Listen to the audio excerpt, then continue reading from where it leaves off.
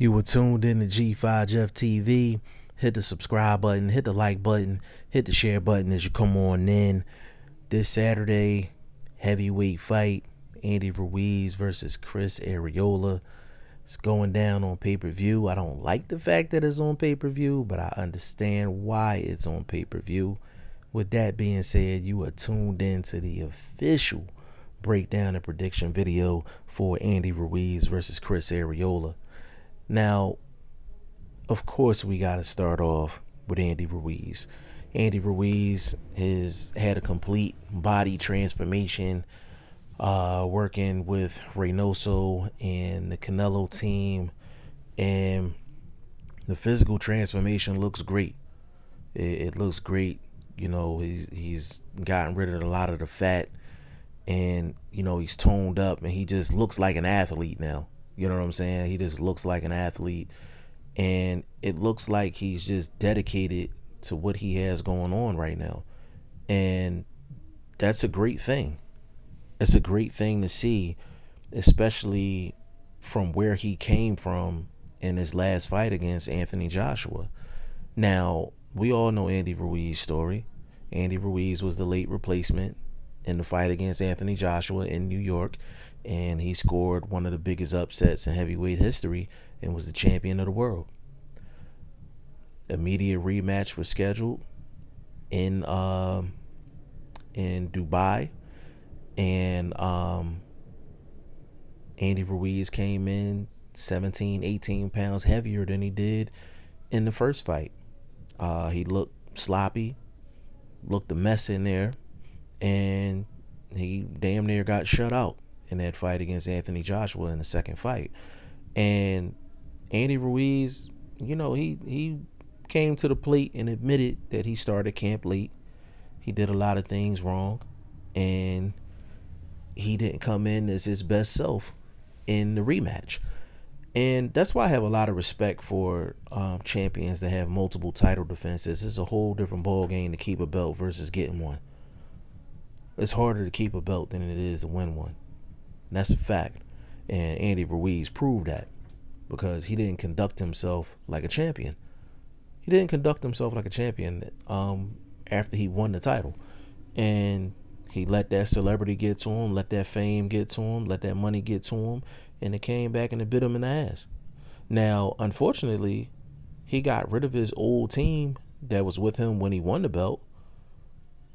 He got rid of them after he lost against AJ, but it wasn't his trainer's fault. It wasn't his team's fault. It was Andy Ruiz's fault, because his fat ass was eating whatever he was eating and not working to keep his belt.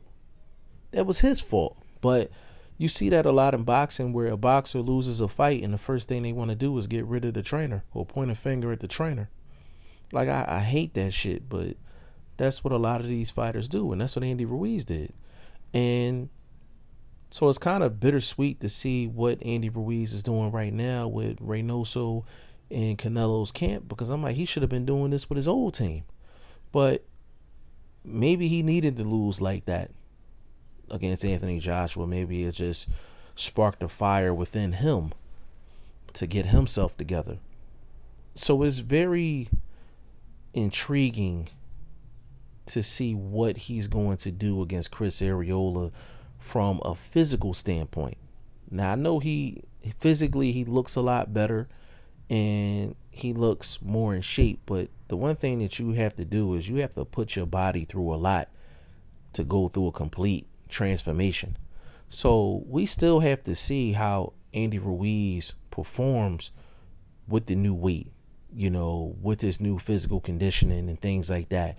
We have to see. We definitely have to see. You would think that it's going to work out for him in a positive way, but sometimes you could lose too much weight. Sometimes you could do too much to your body. You got to factor that in as well. Andy Ruiz is a very skilled fighter. He is a very skilled fighter, and I think there's a lot of people that feel like Andy Ruiz can be a heavyweight champion, a legit heavyweight champion, if he got himself together physically. It looks like he got himself together physically, so we're going to see what happens with Andy Ruiz going forward. Is he going to fight the same way that he usually does in this fight against Chris Arreola? Is he going to change from a technical standpoint. Like, we see the physical transformation, but is he going to fight the same? You know, him being in better shape, is he going to be more busy? Is he going to use his legs more? Will he be more defensive? Like, what is he doing from a technical standpoint to improve? I'm more interested in seeing how he's changed from a technical standpoint than the physical part. And if he's improved any in terms of offensively, defensively, using his legs, learning different moves, this is the perfect fight for him to show it. This is the perfect fight for him to show it, because Chris Arreola is going to give him all the openings he wants. Chris Arreola is not gifted defensively. We all know that. We love Chris Arreola because he just leaves it all in the ring, and he throws hella shots.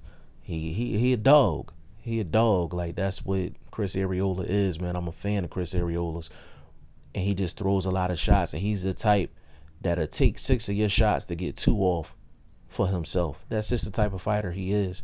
So it's going to be very interesting to see how Andy Ruiz deals with the pressure from Chris Arreola, because he's going to throw a lot of shots and he's going to be in Andy Ruiz's face. That's just what it is.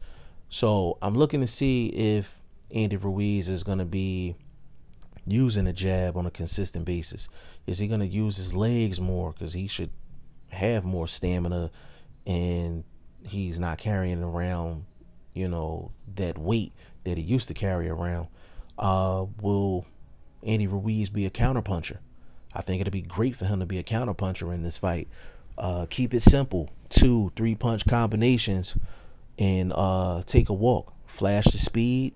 2-3 punch combinations, take a walk. Andy Ruiz can be very successful doing that. Also, body work. He can definitely mix those 2-3 punch combinations up with one to the body.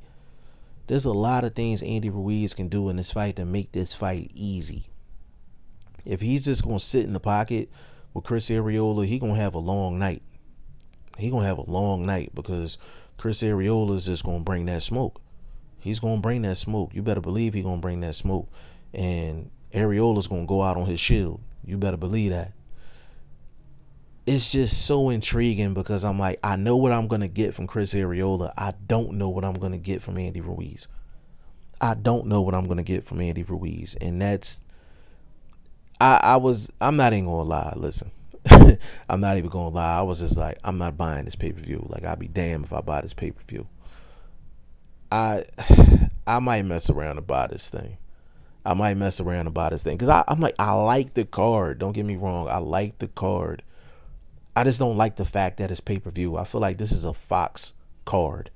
This is an old school Showtime card. You know what I'm saying? But I might just have to bite down and, you know, I might just have to bite down and actually buy this thing, man. I never thought in a million years I would see Chris Arreola on my cable bill. But, man, I don't know. I don't know, man. I'm still up in the air about it. But I'm really curious to see how Andy Ruiz looks in this fight. And to be honest with you, my prediction is really just going to be a shot in the dark, because I don't know what Andy Ruiz is going to bring to the table.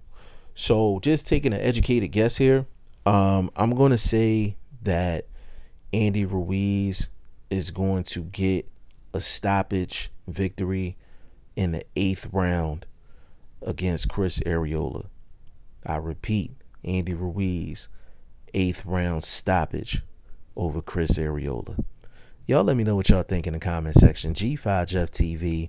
Hit the subscribe button. Hit the like button. Please share this video. Support your boy. Support good content at all times. I appreciate y'all. Peace.